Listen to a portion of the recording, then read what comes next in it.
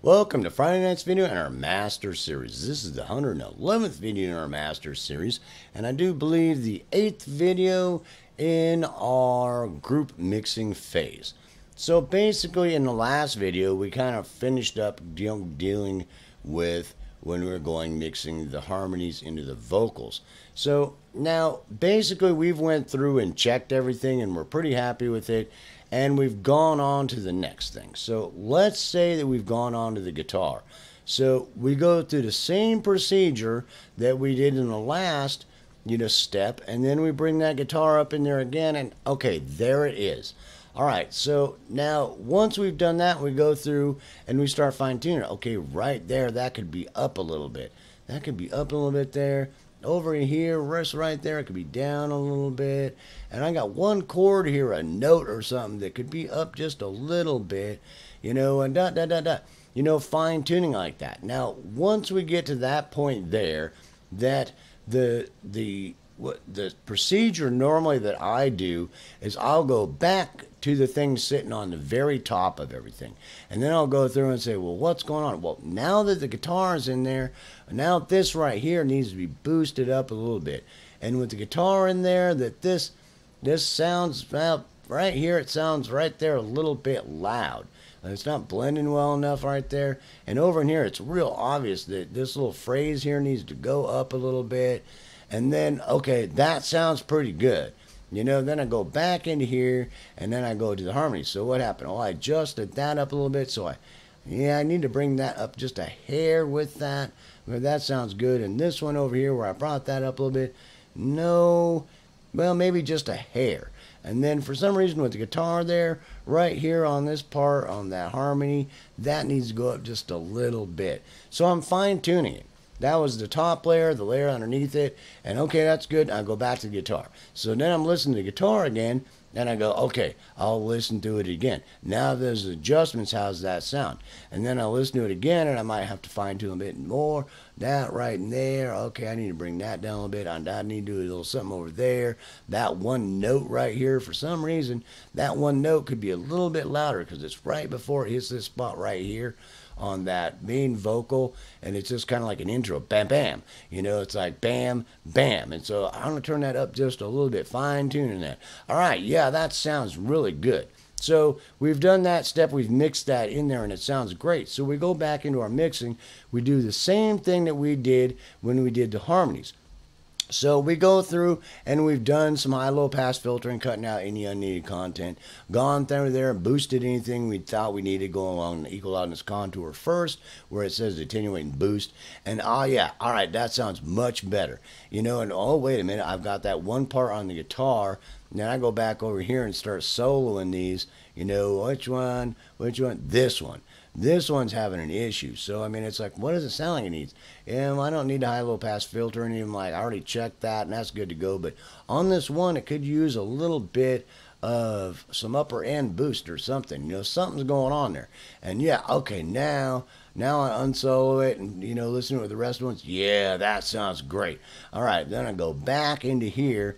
Now that I've done that, then I go do the same thing again with the other tracks. So now that I've mixed them in, I've gone through that procedure, now I'm going to go back to that very front vocal and I'll listen to it. Now how does it sound? Now, I'm not listening, I need to do any high-low pass filtering on it, but, it could use, well, it kind of a little bit of an upper end boost right there, the upper end, I can give it a little bit of air right there. Now that sounds pretty good. And right over here, I'm getting this a little bit of, how's that sound? I solo it by itself, then listen to it with the guitar and that, and then, with all three of them, and yeah, right there, that needs to be cut out just a little bit right there. Yeah, that sounds much better. There we go. All right. And then I go to the harmonies. Do I need to do any work there? I mean, it's like I don't really probably need to do any more high-low pass filtering, but I'll check it and see if I need to high-low pass filter out any more of that. And okay, no, I don't need to fuss with that too much.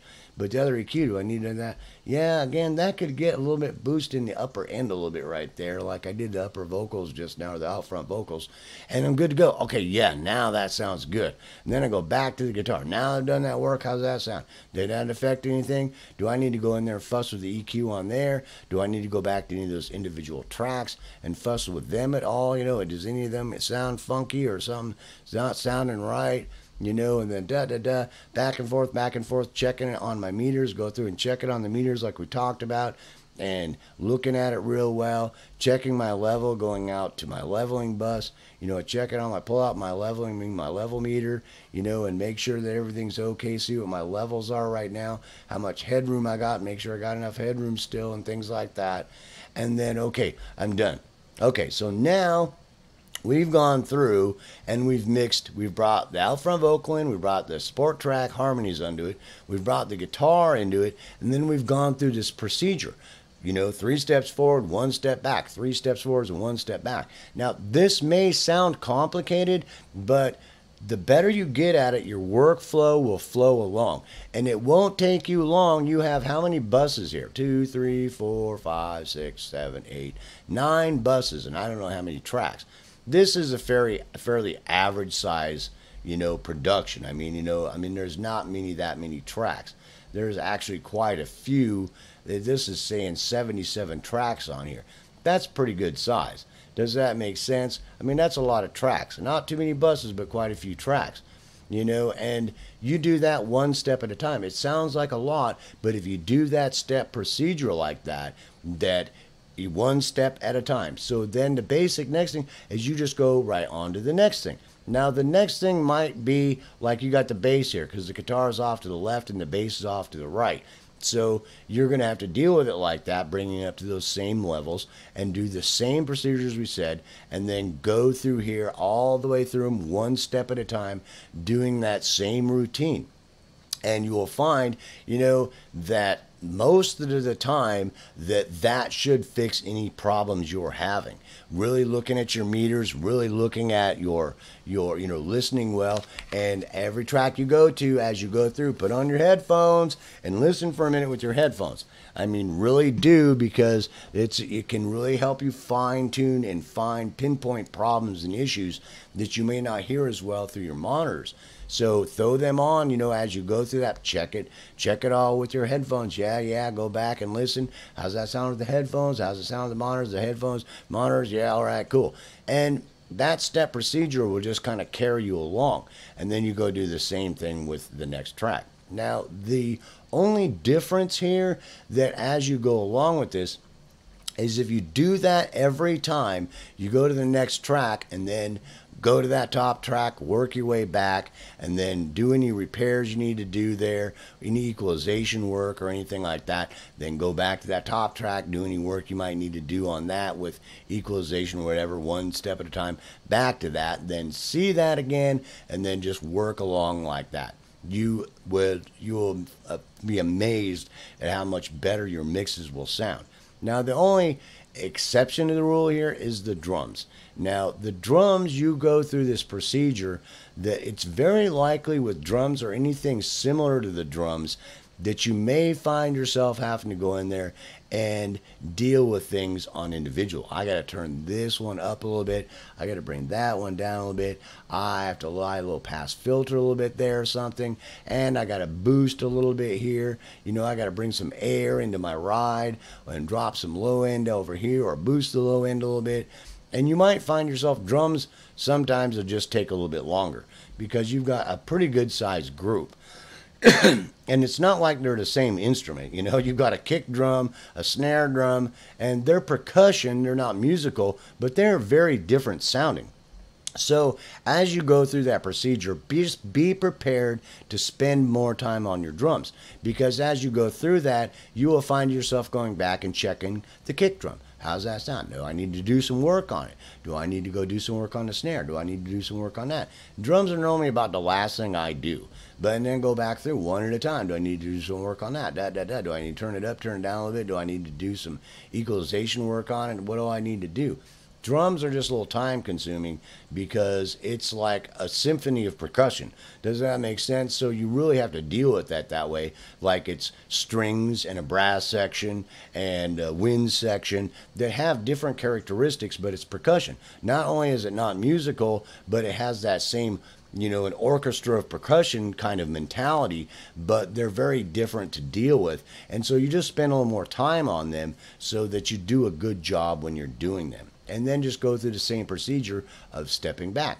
Go back. I need to refine. I got to go back as I've done that, and I go, okay, now I've done my, I've done that, and I go down to here. I get to my drums, and then I'm fine tuning. I'm, getting a basic level or whatever, and then fine tuning things. I go back to the original tracks, fuss with stuff. Go into here. I need to turn that down a bit. I've turned the kick drum up a little bit, but all of it needs to go up a little bit right there, or da da da. And sometimes there'll be individual hits that you can deal with, like you've got a kick drum that's just hitting right there, and you don't even have to go back to the original tracks or anything. You can just hit your automation there and bring it down a little bit or up a little bit or something like that. They're just a little more time consuming, and just deal with them like they're a symphony of percussion. That it's like having a string section and a brass section and woodwind section all in one subgroup, but it's percussion. And they all have their own characteristics that you have to deal with to make them work well in the mix, and deal with them one instrument at a time. The kick drum is a separate instrument. The snare is a separate instrument. You listen to them on a whole, but go back to them one at a time and deal with them like we've been dealing with these subgroups that off the buses that we have so far. And it's just a little bit more time consuming. So at this point, that once you do that routine and you get all the way through and you spent your time on your drums and you're done, and you basically think that you're done, that you should at this point have a pretty good mix of that, because it's really that 3 steps forward and 1 step back routine is really going to help you fine tune. And until you get used to it, doing a good job of it, that it may seem very time consuming to you, but it really isn't that time consuming. Now, at this point, that it's a really good time to address your spatialization. So, getting all your spatialization presets on that we talked about, getting them on and checking them. How's that sound? Go through, and at this point, normally I'll go through and I'll listen to just the vocals. And I go, all right, yeah, well, before I wind that up a little bit. So I'm going to leave it alone, and I'll add the harmonies in there. And it's like, okay, it sounds good. It really sounds like the out front vocals need some more. So I'll make a note of it real quick, and then I'll start adding in the guitar, and then I'll add in the bass and the piano and the strings, whatever in line going from front to back. And then going and adjust. Say, now that I got them together and I've listened to them, yeah, the out front vocal could use a little bit more. So I'm going to go kick that up a little bit. I'm going to put that at 4 there. And I don't think it needs any more echo effect. I'll put that at 4 there, see how that sounds. Nope, that's a little bit much. I'll bring that back down to 3. Yeah, that sounds great. And then you just kind of jump around. As you go through there and you mix those two together, then you add the next one and then check your presets. Check that spatialization and go on to the next one. Then go back to the first one. That could use a little more. No, yeah, no. Okay, good. On to the next one. Okay, that sounds good. I think that sounds good. Then go back. That needs some adjustment. That needs adjustment. That needs adjustment. That needs adjustment. Now, does that need adjustment? Now that I did that. Oh, yeah. Now that I fixed that a little bit, I need to bring this one down a little bit. Then go on to the next one and do the same procedure over and over. Like I said, it's a little time consuming, but it can cause you to do a really good job. So basically, that's about it. You should be able to do a pretty good mix like that and come out with something that sounds pretty dang good. So we're going to address going to the next movement and dealing with that in the next video. So I hope you enjoyed this video. I certainly hope in the last couple of videos that you really take the time to make some notes about that, work out some kind of workflow to start trying to practice with that, and really trust me on that it will really help your mix. And when you get a good workflow going, you will flow along, and you will find that you will not miss little issues, and you will do a much better job on your mix and come out with something that sounds really nice. Now just remember that some of the automation we did wasn't like drawing. You may get in there and start wanting to do like drawing automation, freehand automation on things. Does that make sense? And you'll have to break this down to whatever it is so you can draw nice clean automation going along there, because sometimes some automation gets really super fine tuned, but that's a matter of your ear, how well you can hear. The better you get, the more that you will fine tune your work. So Peace, hope, love. I hope you enjoyed the video, and I'll see you in the next video when we talk about some transitions.